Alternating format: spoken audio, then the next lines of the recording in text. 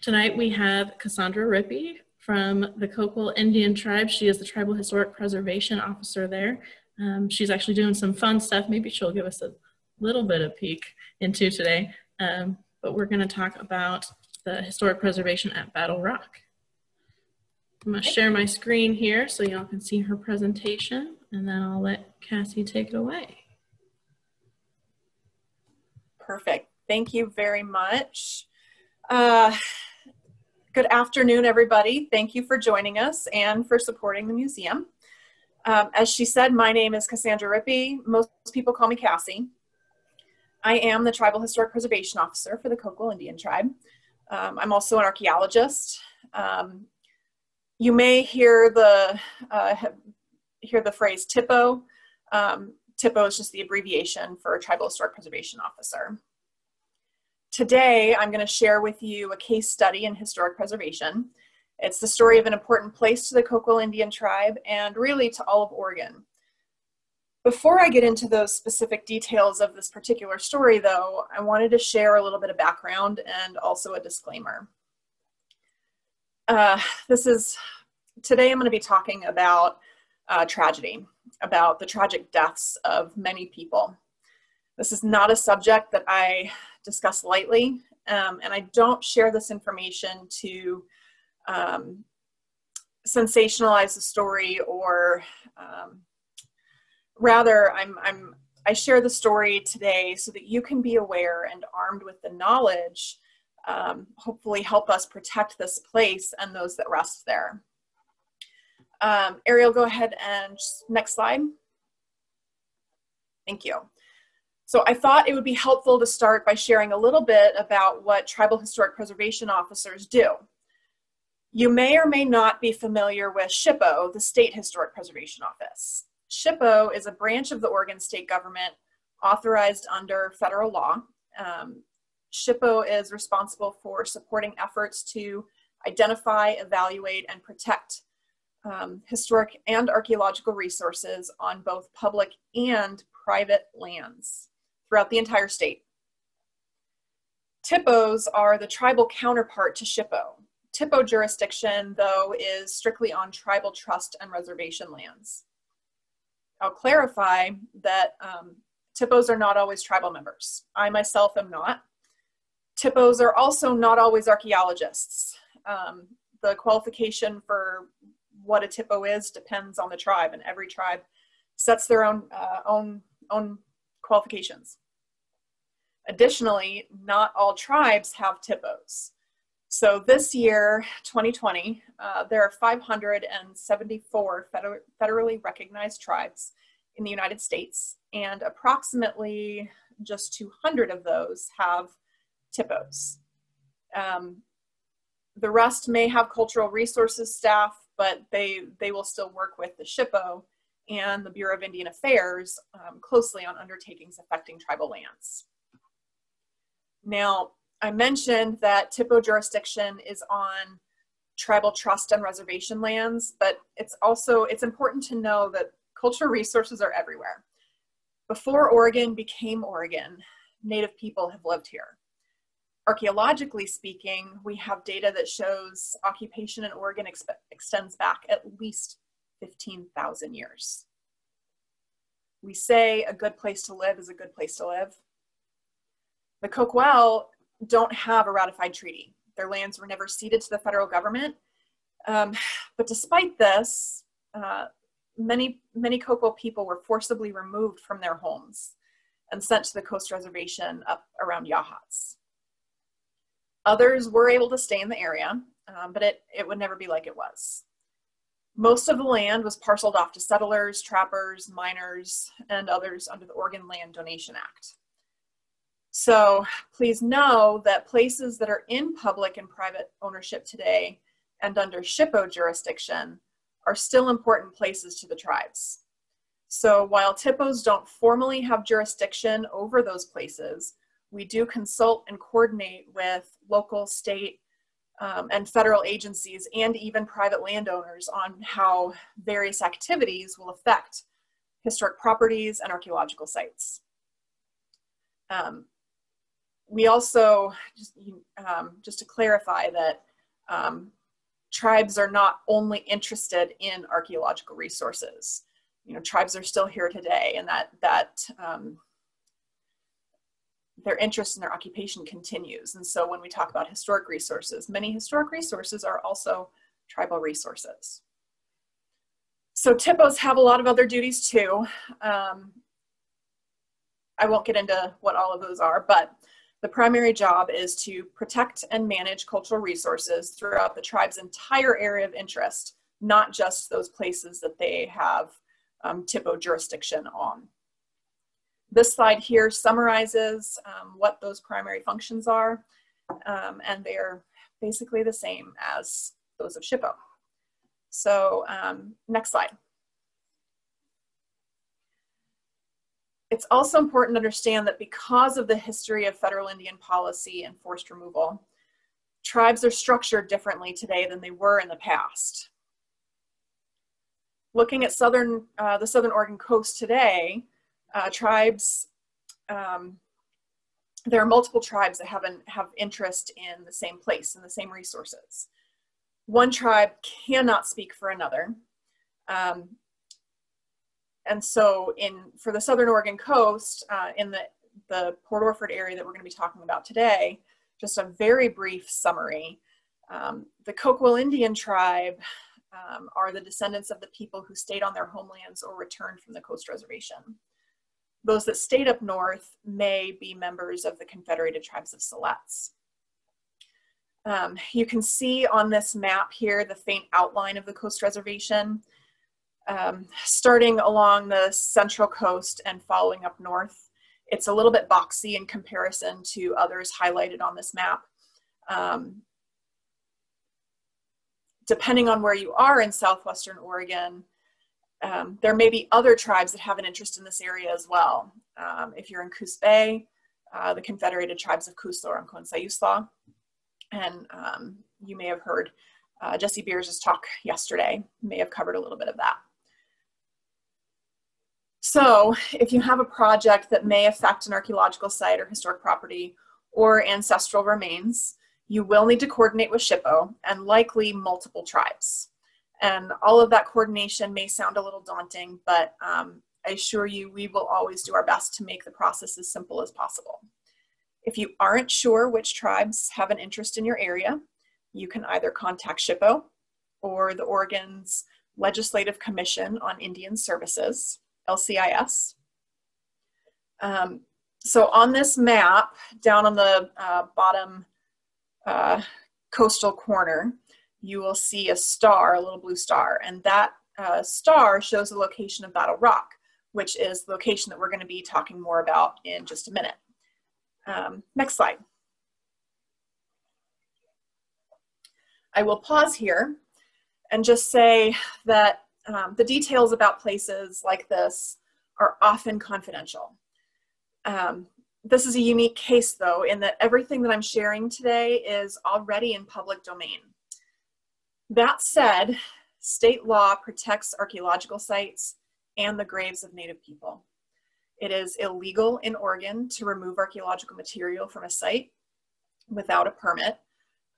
And it is illegal to disturb a grave or possess the remains of a Native person.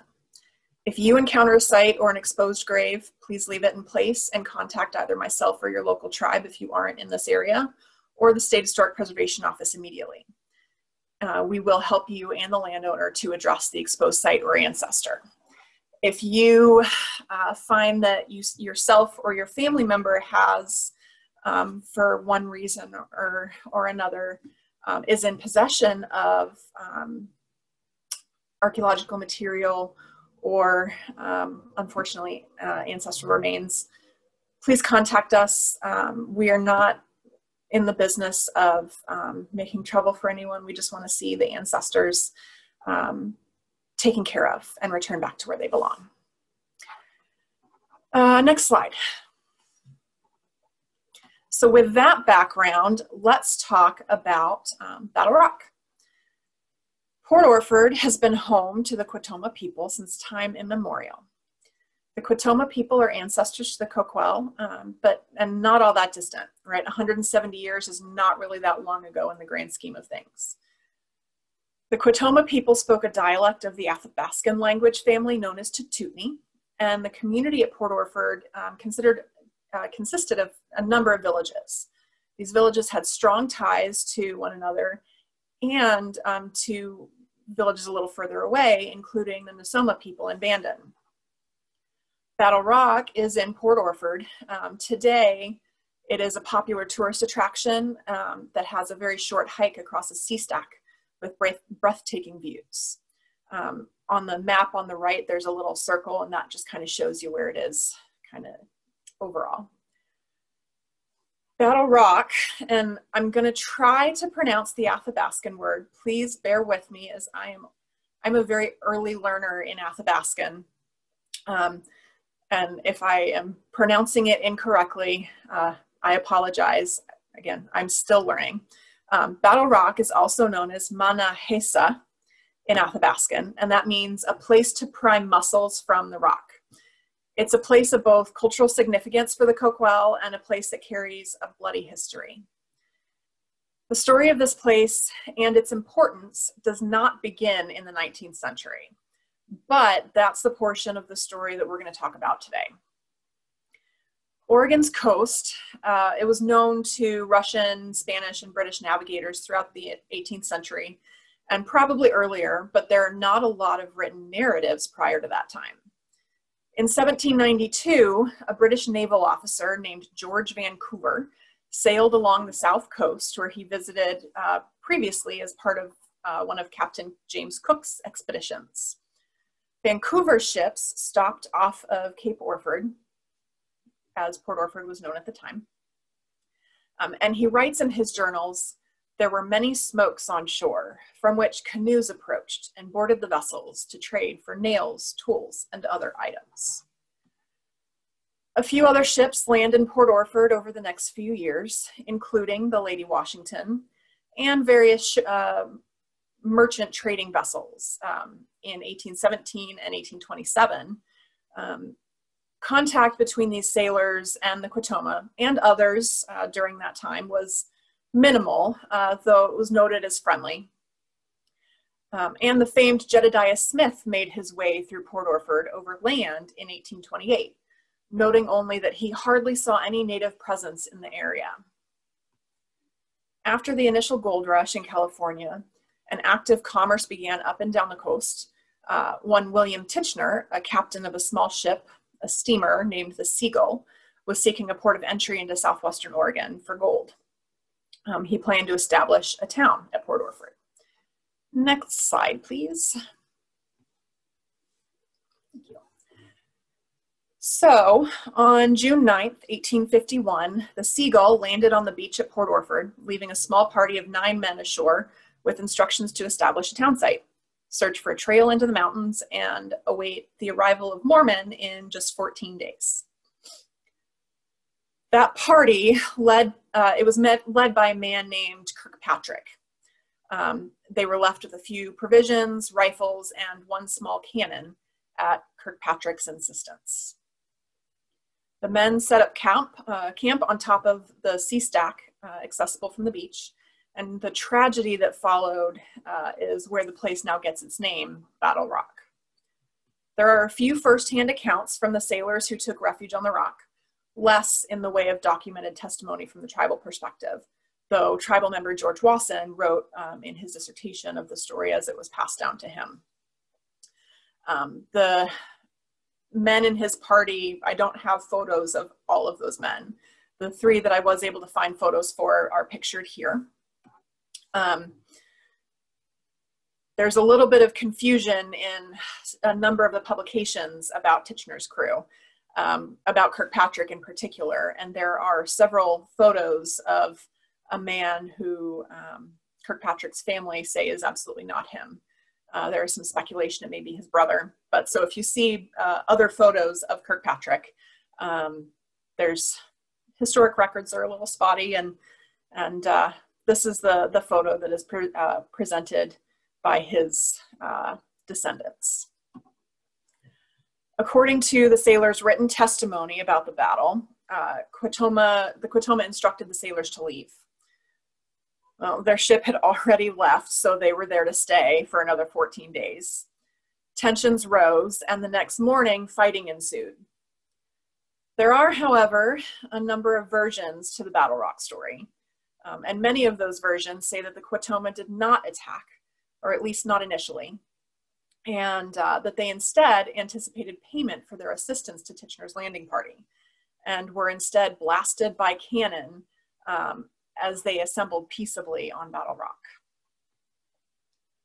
The initial battle, or massacre, lasted about 15 minutes, according to the sailors' stories. Accounts vary about how many Native people were involved, varying from 40 to over 300. We do know that historical accounts are sometimes exaggerated. What we do know is that 2 of Kirkpatrick's men were injured but survived the duration.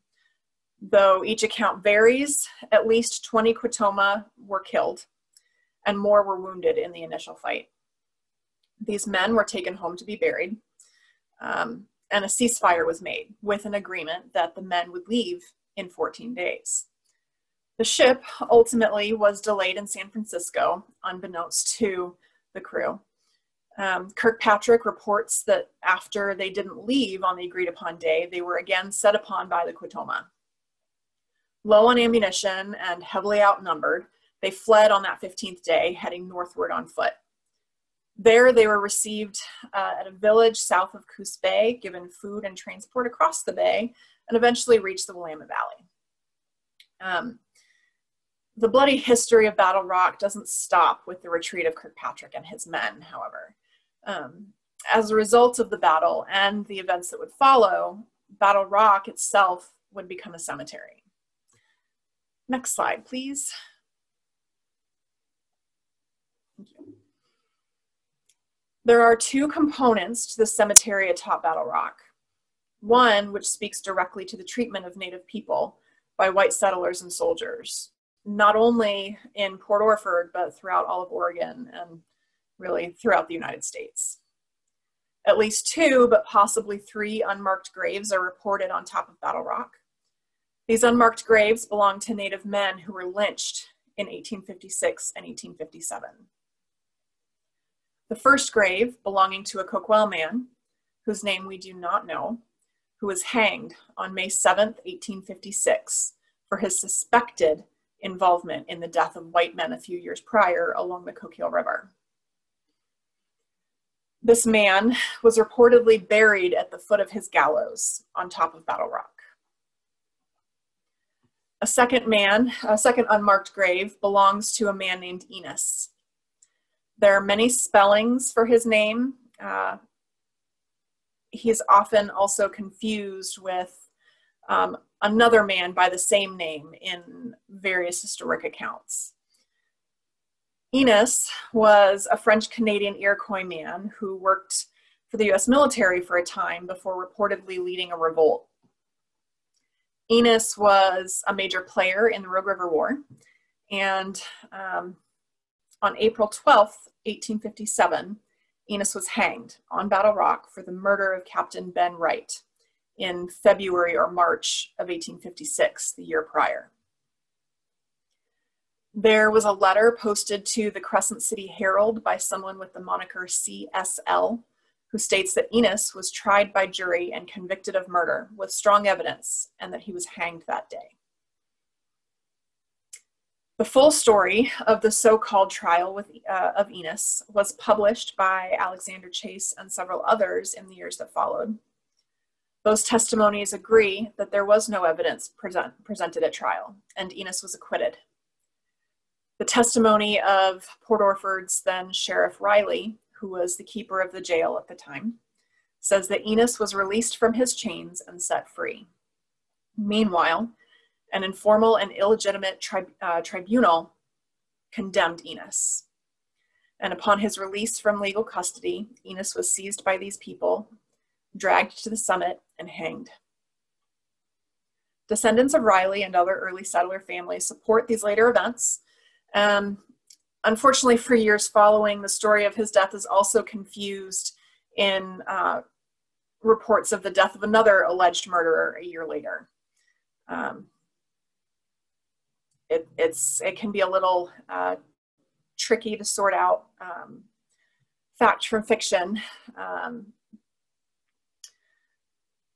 And there isn't one comprehensive document about him, but Dr. Mark Tveskoff, a professor at SULA, Southern Oregon University, is working on a report about the Rogue River Indian War. So hopefully we'll see some more information and something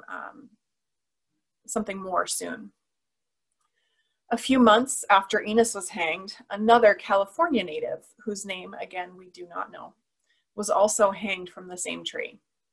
There's very little documentation for this individual's death or his burial.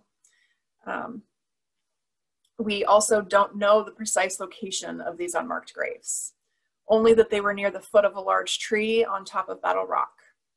Today, several large trees are present, though most are dead and partially fallen from the quickly eroding surface of the rock. The erosion, hastened by the harsh winds and heavy foot traffic, have made the mid-19th century landscape atop Battle Rock difficult to interpret, and it makes preservation and protection of these graves challenging. In a later slide, we'll show some of the changes, so just bear with me. In a more formal style cemetery, there rest 3 members of the Summers family: Ralph Erastus Summers, also known as Jake, Betsy Taylor, and their son, Ralph Jr. Jake, pictured, actually, can you go back to the previous slide? Here you go. Yeah.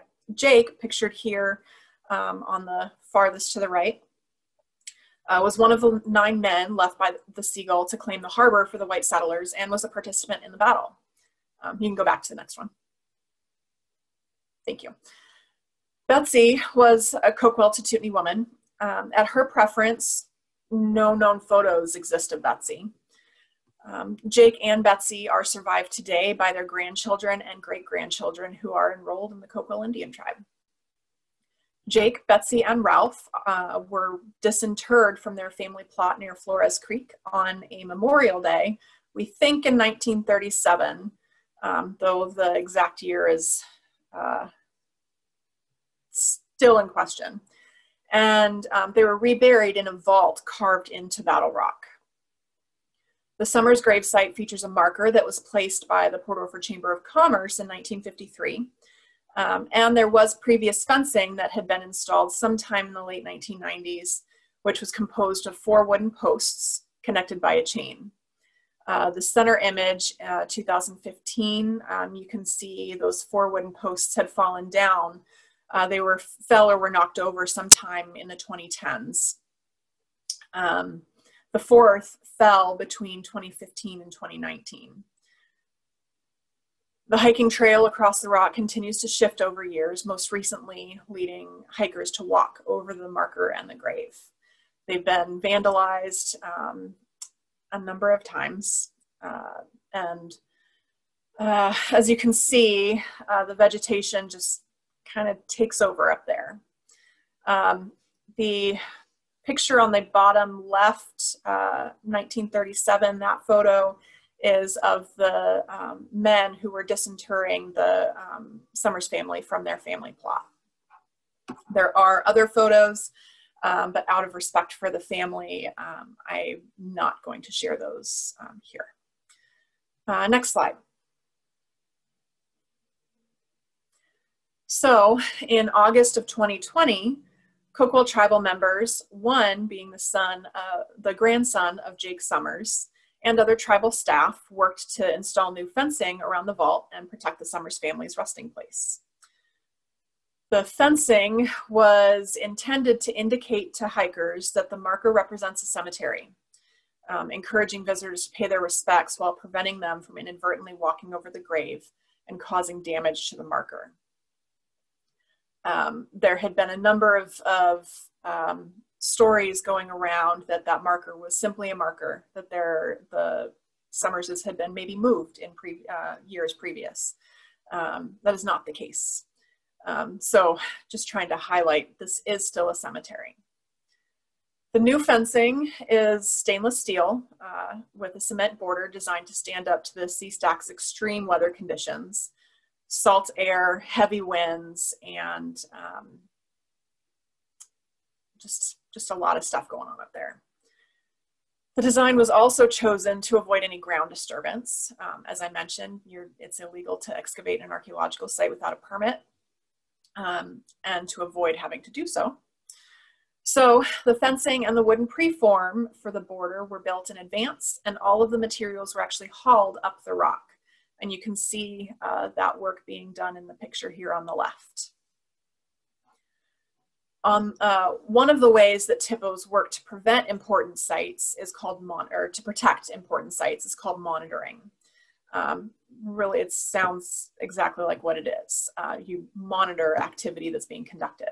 So while this fencing was constructed, my staff and I monitored the activity to ensure that it met with the state requirements for no ground disturbance, and to ensure that no cultural material was accidentally kicked up or disturbed while we were doing the work. Unfortunately, monitoring for intentional harm is much more difficult, and cement takes a long time to dry, especially in humid environments.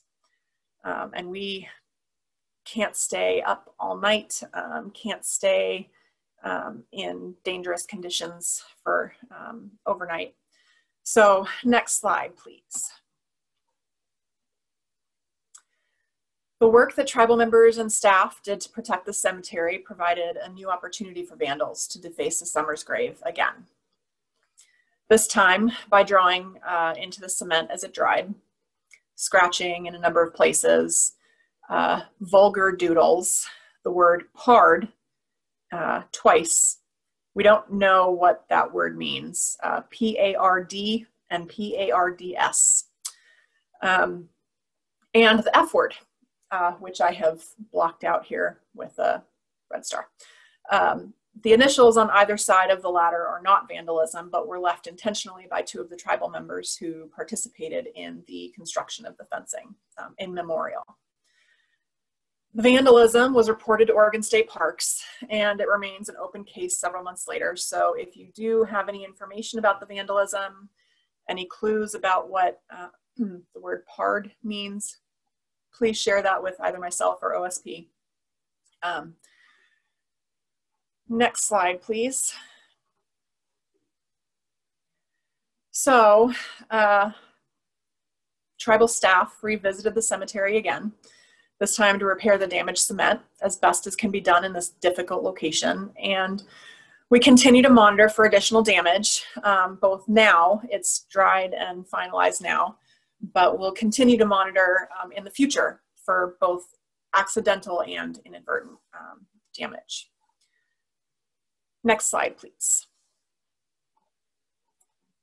So I'm frequently asked a number of questions about this, and so I'll just address those here before we close. The first is the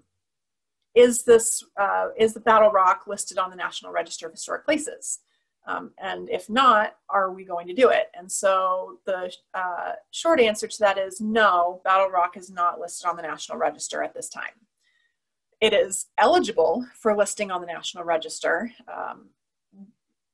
What eligibility is and how listing goes is a long conversation that perhaps we can have another time, but it is eligible, it is not listed. Perhaps one day someone will have an opportunity to finalize a nomination, either by the work that we've done recently or the work that Mark DeVeskoff is doing. Perhaps we'll have an opportunity for a listing in the future. The second question is about the name. So I mentioned earlier that Battle Rock is known by two names. At this time, no one is seeking a name change for the rock. There are a number of geographical name changes all over the state happening. This is not one of them. For the Coquille Indian tribe, that question was brought up by someone else not too long ago. And the response that came up through the culture committee was that It's okay to know a place by two names. In this case, they represent different meanings, different things, but the name Battle Rock represents a significant portion of history for everyone in Oregon, not just the tribe. And that name serves as a reminder to people of what happened there, and of who rests there. So I share all of this with you today because Battle Rock is it's an example of the unique challenges that are presented where a sacred space and public space intersect. Historic cemeteries are usually public knowledge. Pre-contact cemeteries and other culturally significant places like archaeological sites, as I mentioned, are usually confidential. Their locations are recorded and protected by state and tribal historic preservation officers.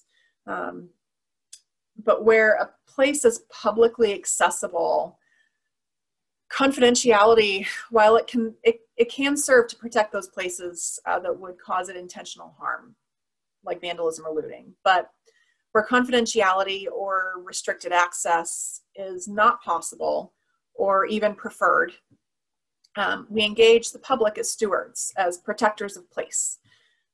So having heard this story, I hope that you will help to serve in that role as well, as stewards to Battle Rock. Battle Rock is a very public place, and it's well known for its history and for its beauty. It's also sheltered by a steep climb and dense shrubbery, which reduces the view of those activities from below. Add heavy erosion to the rock by frequent visitors and extreme weather conditions. Monitoring of the cemetery and the trails becomes a really delicate balance. For every visit to the top of the rock, even with the best of intentions, we increase the risk of erosion and of disturbance to those that are resting there. This kind of damage needs mitigation as well. It needs to be addressed. So the city is working, the tribe and the city are working together on ways to decrease erosion and damage to the rock.